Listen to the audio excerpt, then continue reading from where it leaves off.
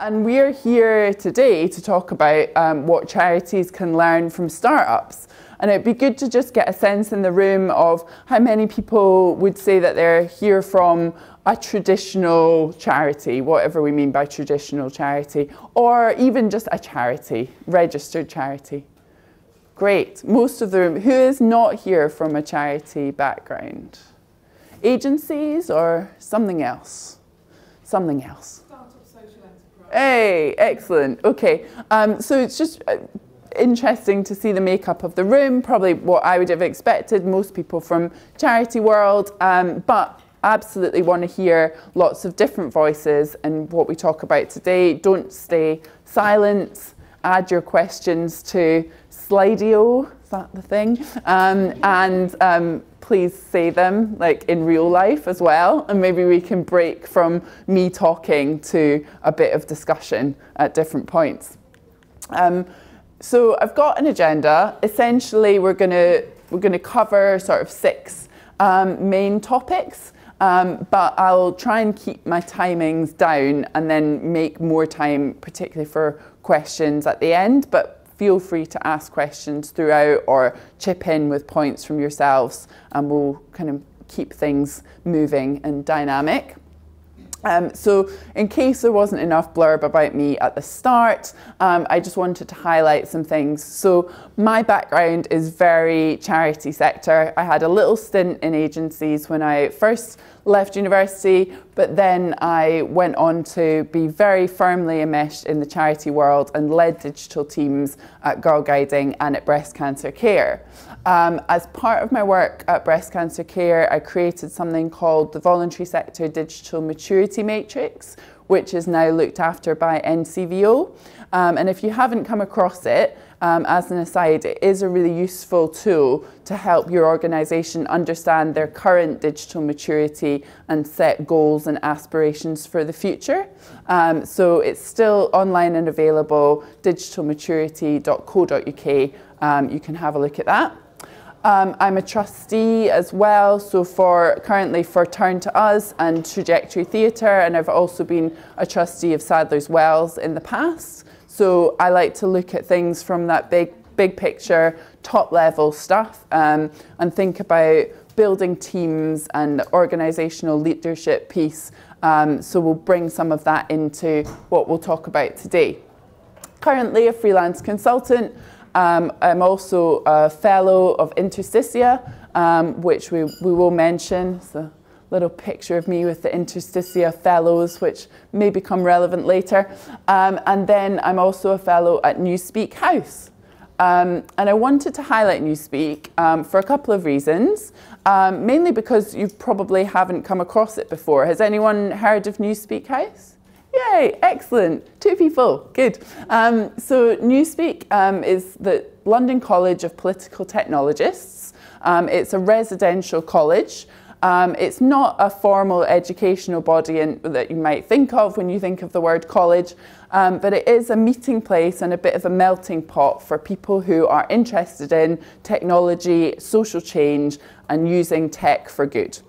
And it's on Bethnal Green Road, just where Bethnal Green Road meets Brick Lane, and I definitely encourage you all to check it out. Really interesting place. We have events running most nights of the week on the whole breadth of things in the area of tech and social good.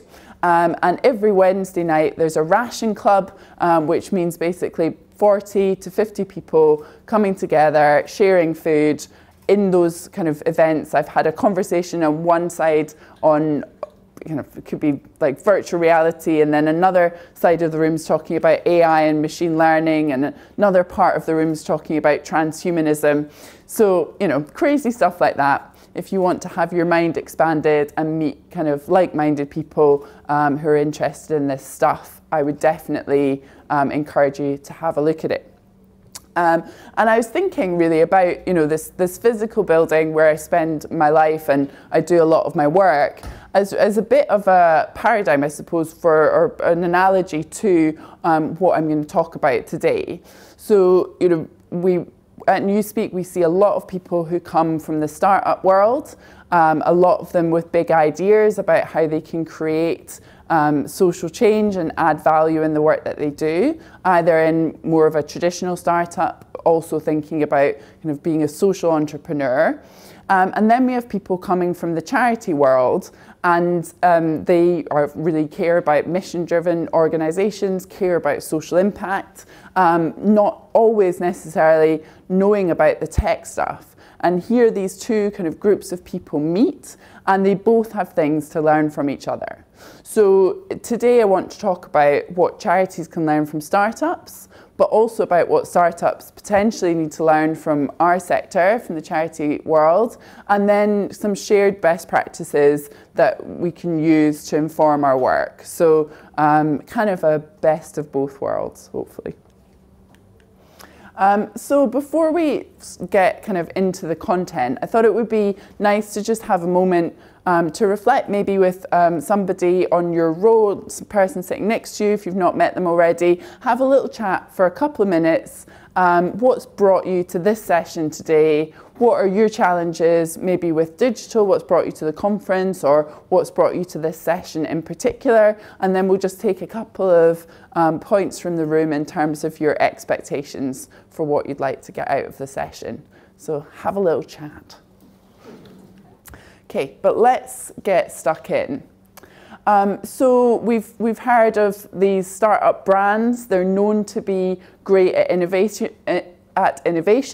A lot of them, you might think of Dollar Shave Club and those types of MeUndies and other types of companies, probably still class them as startups.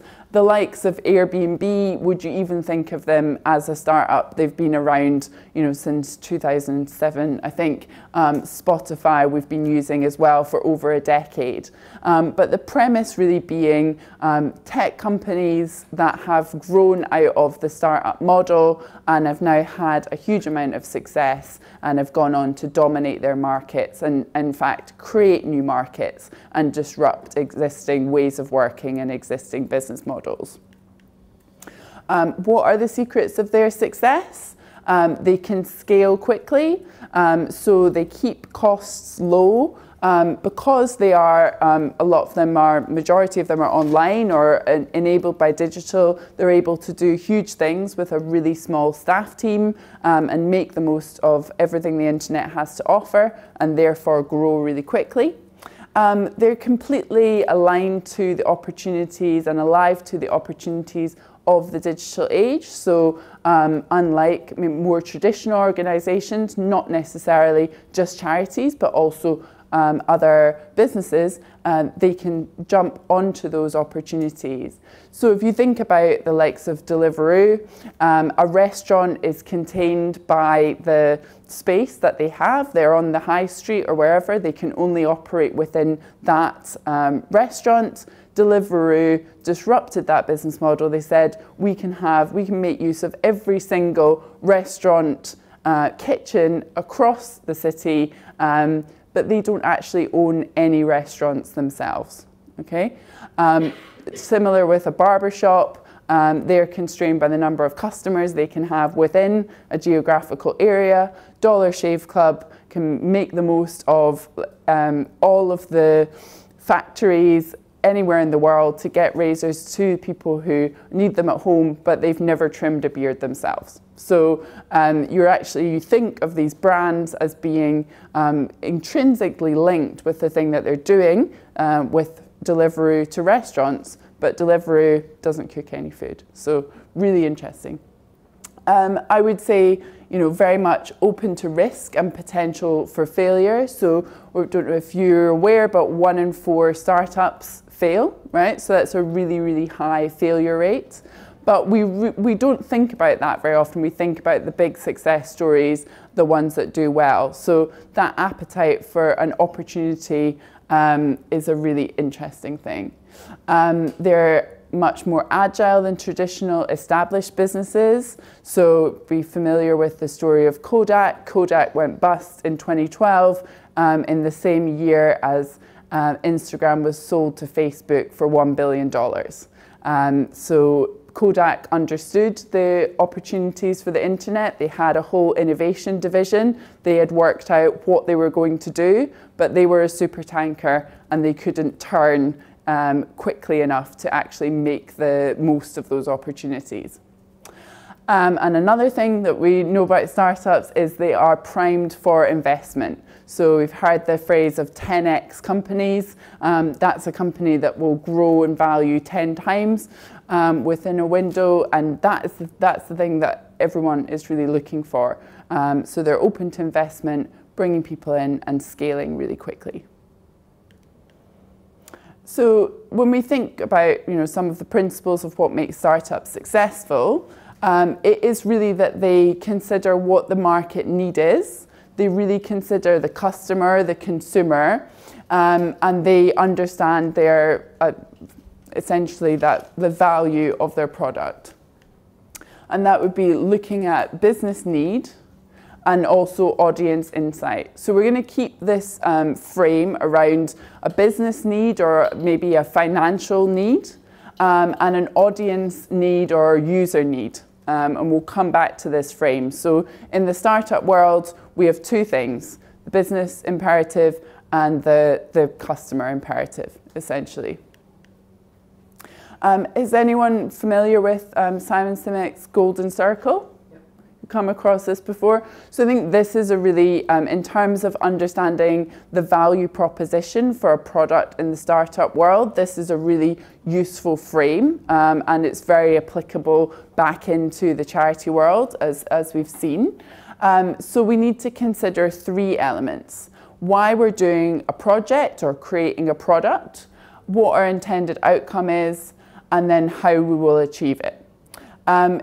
Often we start in not just charities again, but in organisations we can start in that outer area. So we think we need to create a fundraising campaign, we need to create an advocacy campaign, we need to design a new service, and we get stuck into the what. How many people is it going to support, what the model is, what we're going to do. Instead of thinking initially about the why. So in this example, going back to one of our favourite tech companies, Apple, we can see the why and the importance of that. So in Apple's Golden Circle, the why is, with everything we do, we aim to challenge the status quo, we aim to think differently. The how is, we make user-friendly, beautifully designed and easy-to-use products. And the what is, we make computers. So often if we start with thinking about that advocacy campaign or about that fundraising campaign, essentially we are starting with the computers.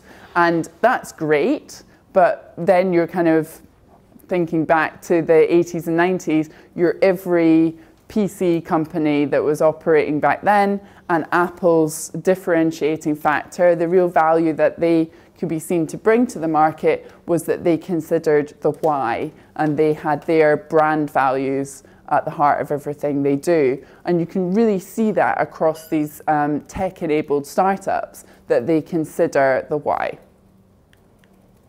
Okay, so we've got a why, and I mentioned their brand values, but that's a really interesting thing, isn't it, in terms of values when you're thinking about startups versus charities, because aren't we the ones with the values? So we saw in the previous slide with our circles, we had the business area and the audience area. And here with social entrepreneurship or charities, we introduced a third area of social value. So we've got users, finances and social value, and this concept was introduced by Nominate Trust, which has now become Social Tech Trust, and it's also spoken about a lot by CAST, a really great organisation. These three strands of value, and that's where we can presents a real challenge, actually. I was speaking to somebody last week who really shifted my thinking on this. He's saying it's really easy to go into work every day and just think about selling stuff. But if you've got to think about driving value for your organisation in terms of financial value, you've also got to think about the user's experience and how they are interfacing with your products or your services. And then you've also got to create a change in the world through that. You've got to create this social impact or social value. That's actually a lot more difficult than just selling crisps or, you know, getting people to use your rideshare service or whatever that is. So we have additional complexity. And in dealing with this additional complexity, we can actually, you know, in a way it's more interesting, it's definitely more challenging. And then we also have the challenge of values, and I think this is something that we can definitely teach or role model, we can influence in society in terms of how charities and non-profit organisations work. I don't know how familiar you are, again, with these stories of people leaving tech companies because of clashes in values, but certainly a lot of burnout in tech companies and in startups, walkouts at Google. And then we see, you know, in Google's design principles, they talk about mission, and they're very, very clear that mission is a key part of what they do and how they design. And their mission is to organize the world's information and make it universally accessible and useful, which is a wonderful mission and much bigger than just search for something online, just find that information that you need. Really, really great. But at the same time, they're removing the don't be evil part from their code of conduct, which is probably testament to how they are and how they act as an organisation. So not as much as they might talk about mission and they might talk about values, they are far from being a values-led organisation and are, in my opinion, a little bit evil. I thought it'd be nice to look at a couple of really good mission statements. I don't know if you're familiar with Unlimited. They support social entrepreneurs to help them transform the world for good. And they have a great brand playbook that goes through all of their vision, mission, values, and who they are as an organisation. And their mission is to find social entrepreneurs with bold solutions to today's challenges. Through funding and support, we help them realise their potential and create lasting change. So in terms of sort of tech-enabled charities and not-for-profits online, this is a really interesting one to look at. And then WeFarm is anyone here familiar with WeFarm? Yeah, a really great example of not a charity actually, a for-profit company, but one that has really important values and is definitely for good. So they help through using SMS, so really simple technology. They connect farmers from all over the world in peer-to-peer networks.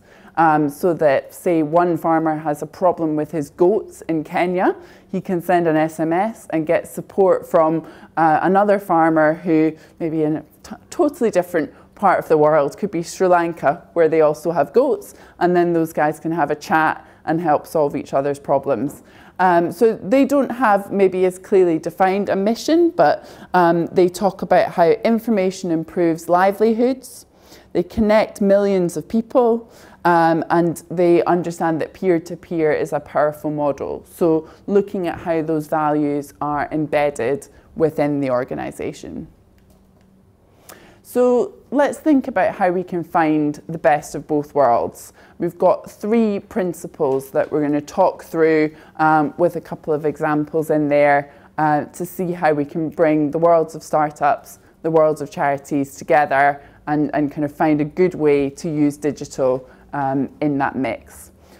Okay. So in both of the models, the 2 circles of the startup or business model and the 3 circles around the charity or social innovation model, we need to understand our audience. So in order to understand audience, with my more charity hat on, I talk a lot about co-creation. So that's not about just getting people's opinions, getting facts, but actually working with audiences, with users to really understand their needs and do that in a meaningful and profound way.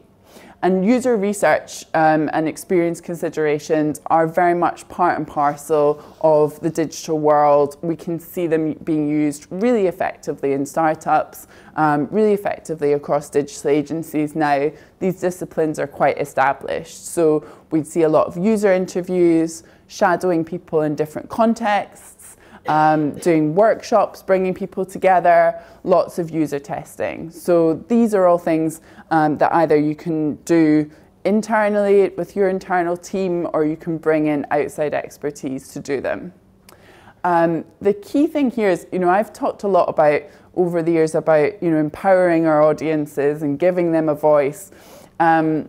And I just wanted to highlight a quote that I heard recently from the CEO of Migrants Organise, Zin Cabrillo, and she said, "When I say that I'm empowering you, in that moment, I'm taking power away from you."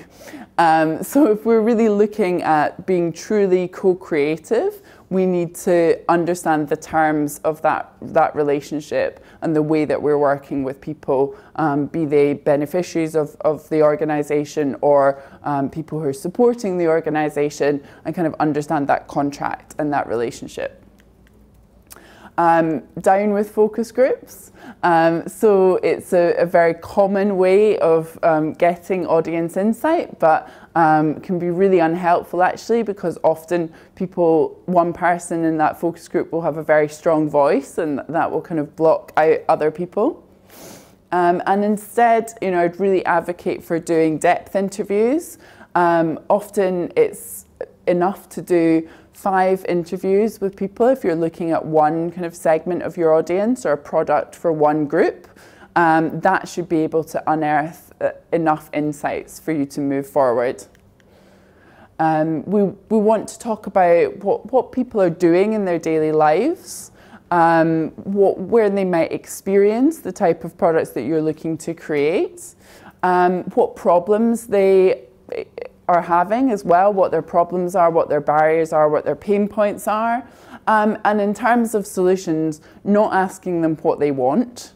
The example there is kind of the Homer Simpson's car.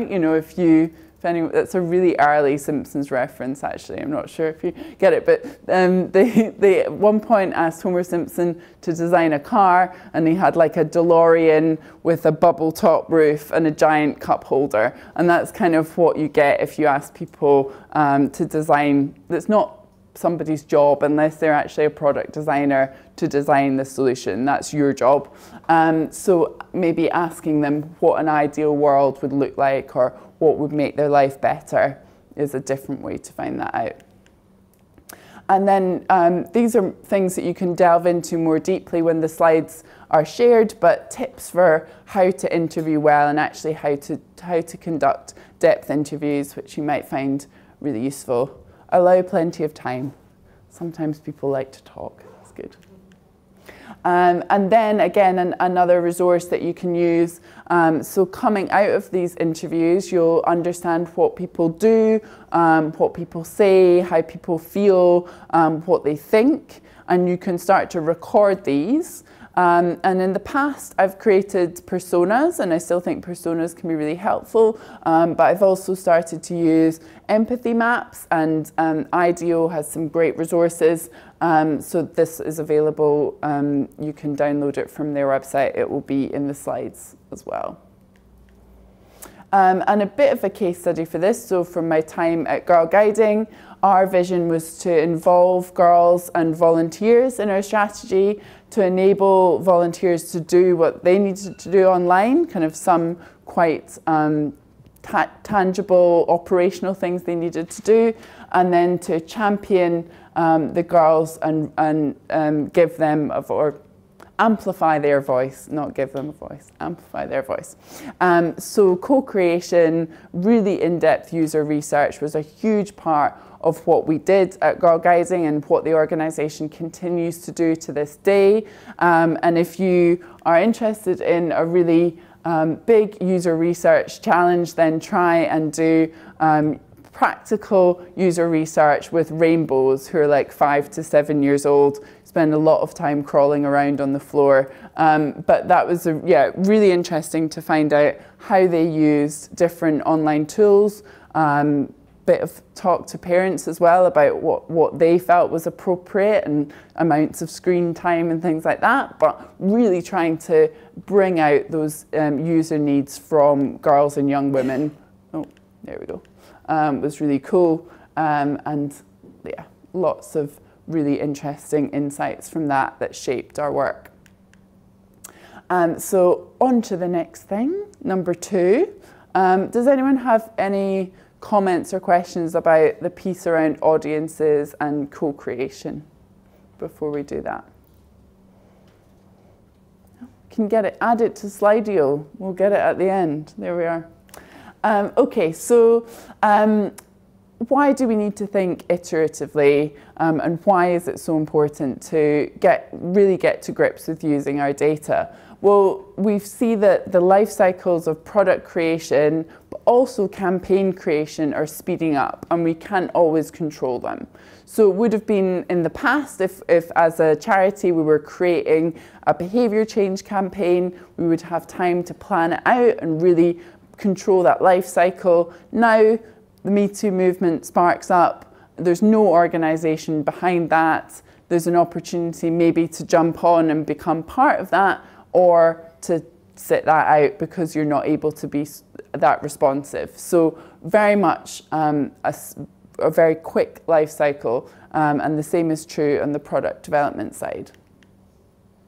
So that's why we look at what has happened in the startup world, and the book Lean Startup is a great example of this. Building minimum viable products is a great way to be able to move more quickly. So an MVP is the simplest version of the solution that you can build as quickly and cheaply as possible, so that you can get to market, you can actually get to your users quickly and start providing them value. You're not prioritizing the needs of internal stakeholders, you're prioritizing needs of the users. You can get great data much more quickly, and then make improvements based on that. And then eventually you can start building out, adding features, improving the design to make things look even better and work even better than they already do. So we talk about this loop, starting with learning, as we just covered, learning about your audiences, learning about their needs, then building something, measuring, getting it out to the market, getting it in front of users, measuring how they're using it, getting data, and then learning from that, and then building again. So that's nice and simple, going around in a circle. The other kind of counter to that is you want to keep it as lean and as minimal as possible, but think about what makes it lovable as well, because sometimes something can be so basic that there's kind of no joy in it for a user. So you want your supporters or service users to have enough there that makes them want to return to it and makes them enjoy using it as well. And test and learn is so important. So in order to do that, here are some tools. So we kind of mentioned tools and the technical side. So here are some that really helps in the testing process. In terms of tools that help on the front end, so things that actually users would interact with, then that's where your user research is going to come in really handy to find out where people are spending time online and what tools would actually be appropriate for them. Cool. And then we mentioned funding. So this stuff costs money. It's not free, and there are routes to go around, finding in-kind support and so on. But really, a bit of investment will help you move forward. So Big Lottery has a new digital transformation fund. Comic Relief's latest round of Tech for Good funding is still open, I think, until the 23rd of March. If you're a bit earlier stage and you're just starting to think in this way, CAST have a round of design hops, which you can sign up to for free, and they have a lot of recommendations about how to get funding, and I'm co-delivering those design hops, and they're good fun. More and more trusts and foundations are getting digitally savvy and are interested and positive about applications that include something digital or are about digital change. And then you could also think about crowdfunding as part of the mix as well if there's a specific product. So the case study here to kind of illustrate this test and learn iterative approach is from Breast Cancer Care, and my former colleague Christina is actually here. Christina used to be the digital innovation manager at Breast Cancer Care and actually was responsible for a lot of making this really, really great. Even though I was the sort of heading up the team, it was really just her amazing work. Do you want to say anything about this? No, you're like, no. We had a little confab before and she's like, yeah, okay, Joe, I can say something. She's like, no, I'm not. I'm in the flow. I won't go on too long either. So the app that was created at Breast Cancer Care is called Becca. It's an app for women moving forward after breast cancer. When we started the project, we did not know that we were going to build an app. We were very focused on collating and understanding the user needs, bringing in a really amazing group of women who worked with us to understand what those needs were. Then we were very careful to iterate, partly because at the beginning of the project we had no money.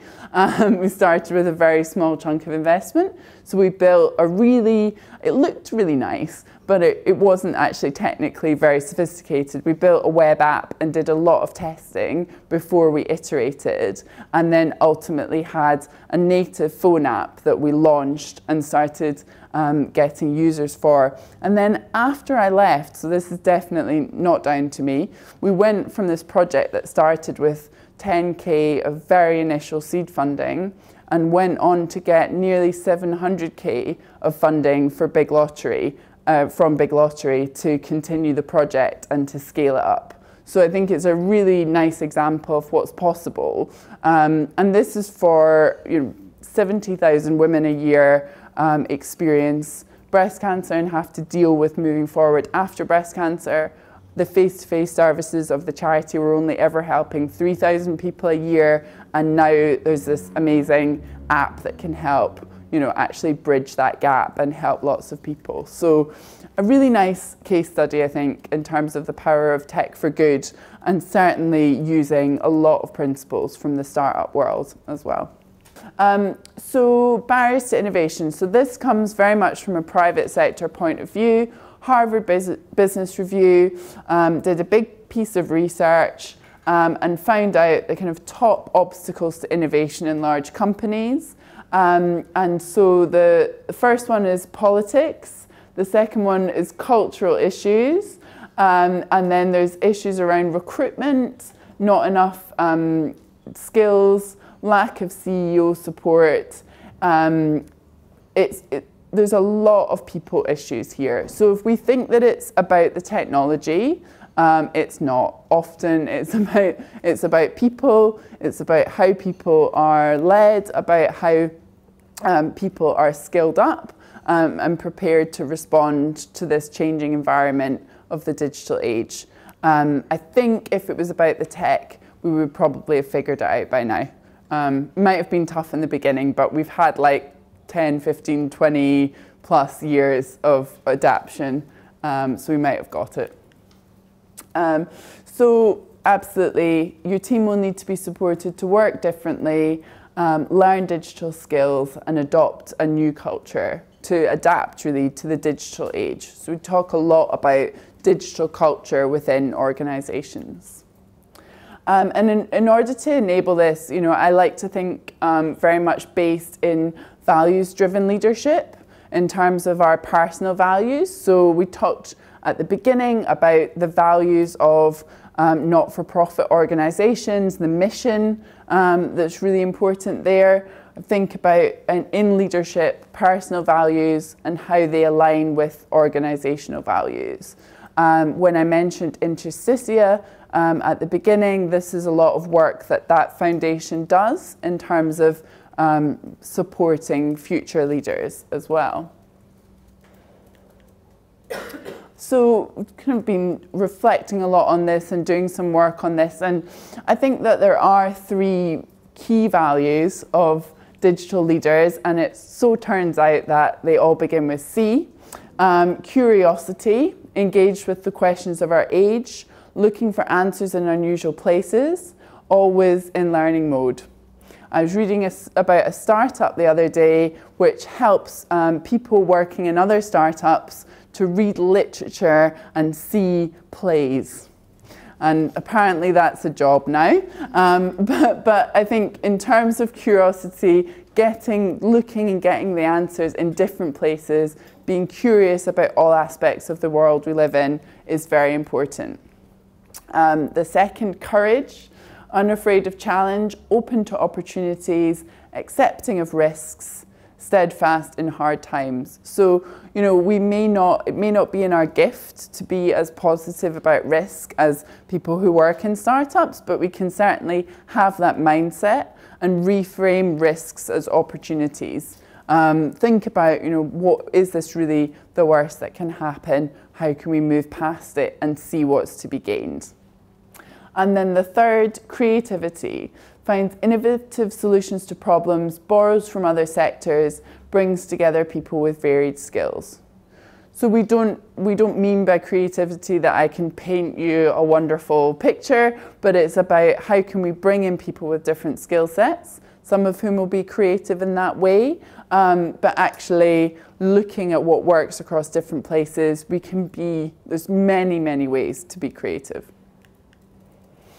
And again, from interstitia, bringing this together, thinking about the idea of analog leadership in a digital world. So being a digital leader is not about using a particular app to help manage your workforce. It is about being, you know, these 3 values and adapting to the digital world through things like leading multidisciplinary teams where people may not have the skills that you have, and also being comfortable not having all the answers all of the time, because it's so fast-paced. You have to trust the people who really know their areas and be comfortable not always knowing.